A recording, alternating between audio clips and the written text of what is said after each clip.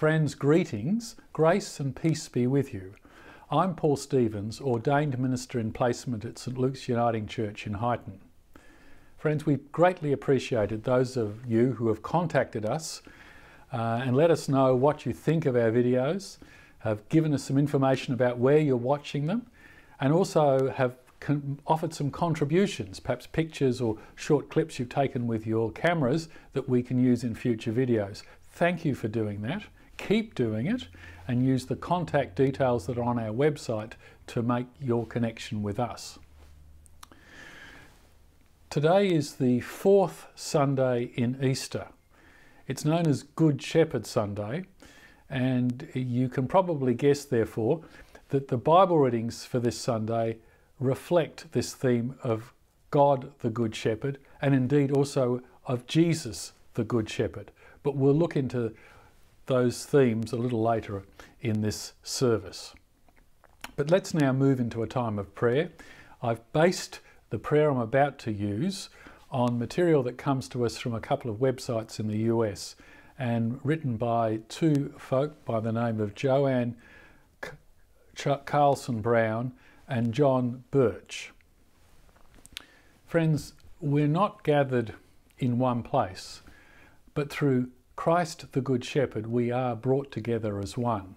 We share together in the whole community of saints when we gather in prayer, the saints on earth and in heaven. So let's come before God in prayer, and let's initially come to God in a time of quiet prayer. Let's be still for a few minutes and allow the things that are whirling around in our brains to settle. Let's take a couple of deep breaths to become aware that God is close, that God invites us to take time for renewal, to take time to restore our souls.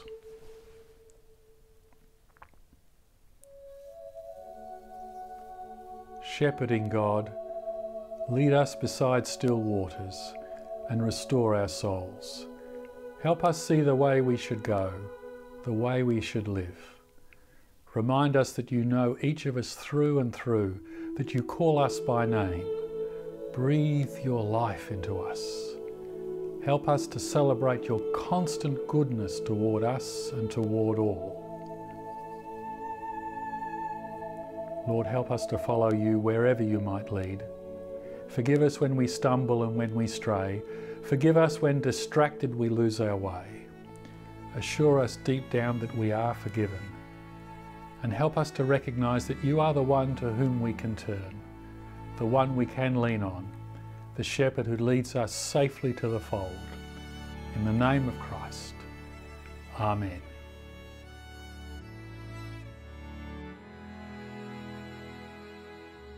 Surely Psalm 23 must be one of the most well-known passages from the Bible.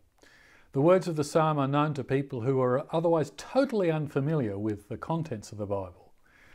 And the psalm, which was composed 2,500 or more years ago, has been put to different music so many times since. Actually, I love that version that is used as the theme music for the BBC comedy show The Vicar of Dibley. Let's listen now to Psalm 23. The first reading is from Psalm 23. The Lord is my shepherd, I shall not want. He makes me lie down in green pastures. He leads me beside still waters. He restores my soul. He leads me in right paths for his name's sake. Even though I walk through the darkest valley, I fear no evil, for you are with me. Your rod and your staff, they comfort me. You prepare a table before me in the presence of my enemies. You anoint my head with oil, my cup overflows. Surely goodness and mercy shall follow me all the days of my life, and I shall dwell in the house of the Lord my whole life long. The second reading is from John 10:10b to 11. Jesus said, I came that they may have life and have it abundantly. I am the good shepherd. The good shepherd lays down his life for the sheep.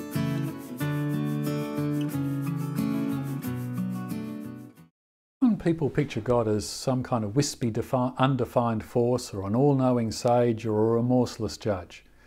But that's not the image of God that comes to us from the psalm. In the psalm, God is pictured as the perfect shepherd, whose nature is to offer the best of care to the flock. There's nothing remote or impersonal about the image of God in this psalm. The writer of Psalm 23 pictures God as the one who seeks the best for us, one who can be utterly trusted. Here we discover an image of God as one who provides green pasture, a place of peace and renewal, who walks with us even through the deepest, darkest valley, which of course the King James Version of the Bible describes as the valley of the shadow of death. The writer of the psalm sees God as the one who offers sustenance, a banquet even, when dark, foreboding forces seek the worst for us, who brings into our lives all that is good, and with that loving kindness, mercy even for our sin. God is described by the writer of Psalm 23 as the one who offers a safe and eternal dwelling place. In the short snippet that we heard from the 10th chapter of John's Gospel, we heard Jesus identify himself with this image of God. He calls himself the Good Shepherd, the one who can offer to the flock abundant life, and indeed the one who is indeed ready to give up his own life, as indeed he did, for the sake of the flock.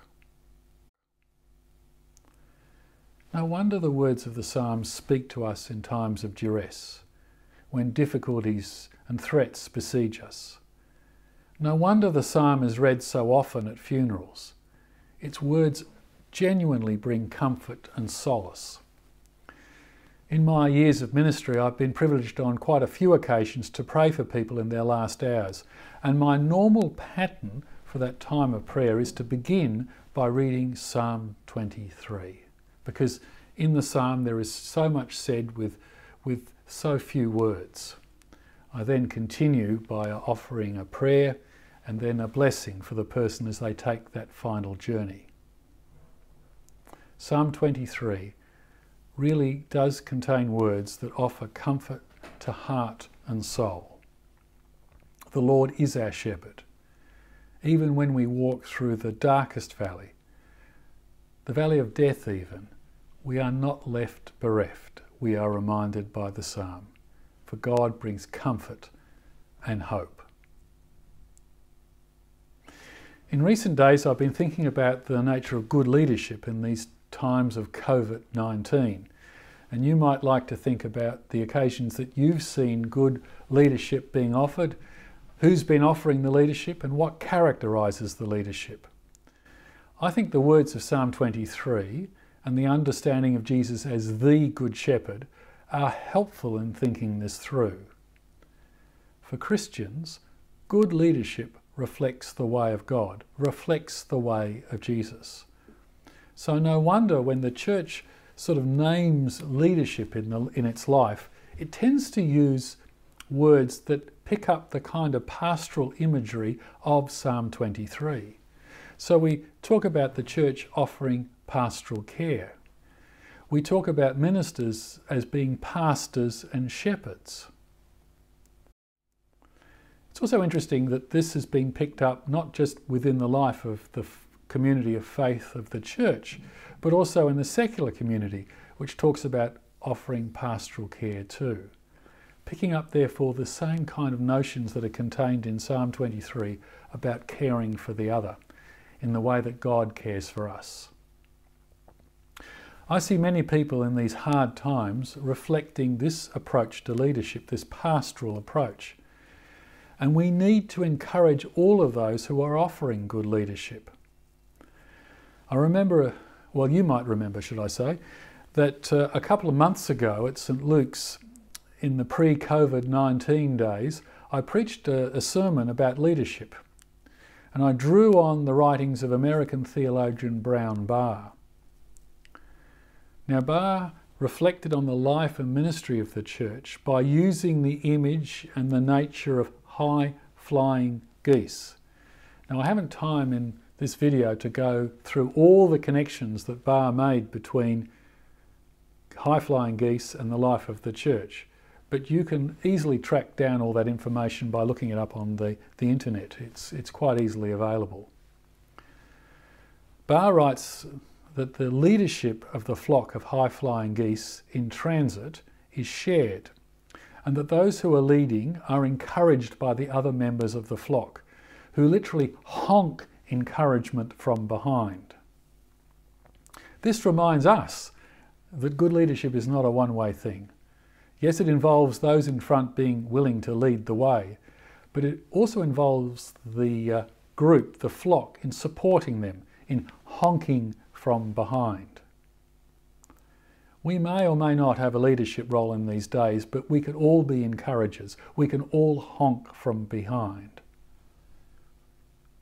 And all of us can be encouraged from the words of Psalm 23, which remind us that God is never away from us, that God is close to us, even in the darkest, deepest valley. For God is indeed the Good Shepherd.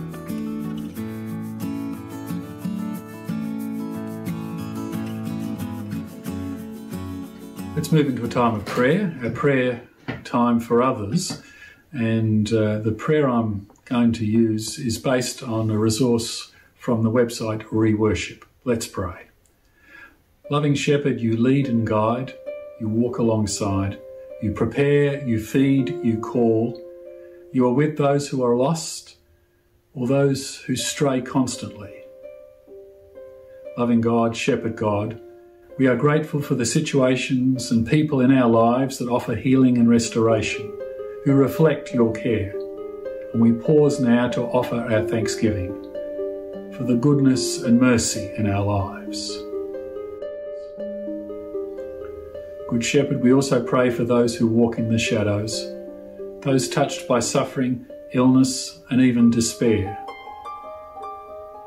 We pray for them and with them. We pause too to pray for those who live in difficult and dangerous places, where hunger and poverty and fear abound. We pray for justice and peace to reign. We pray for world leaders and church leaders, that they may reflect your way of service. And we also remember before you, Good Shepherd, our families and friends and our neighbours, our church community and the local community in which we live. And finally, we pray for ourselves, holding before you our own struggles and concerns. O loving Shepherd, thank you that you do provide for our deepest needs. Enable us to be a part of the answers to our own prayers, and may we reflect your way in all our deeds and all our words. In the name of Christ. Amen.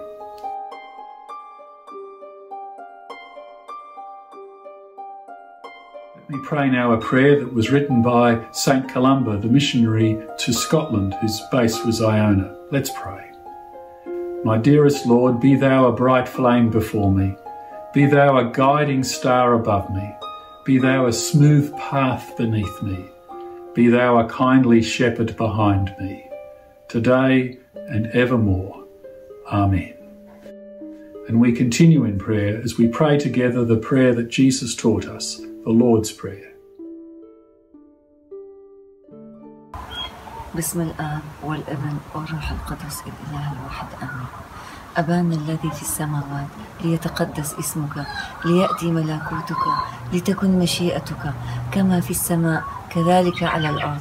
أعطنا خبزنا كفافنا اليوم، واغفر لنا ذنوبنا وخطايانا كما نحن أيضا نغفر لمن أخطأ إلينا، ولا تدخلنا في تجربة لكن نجنا من الشرير، لأن لك الملك والقوة والتسبيح إلى الأبد آمين.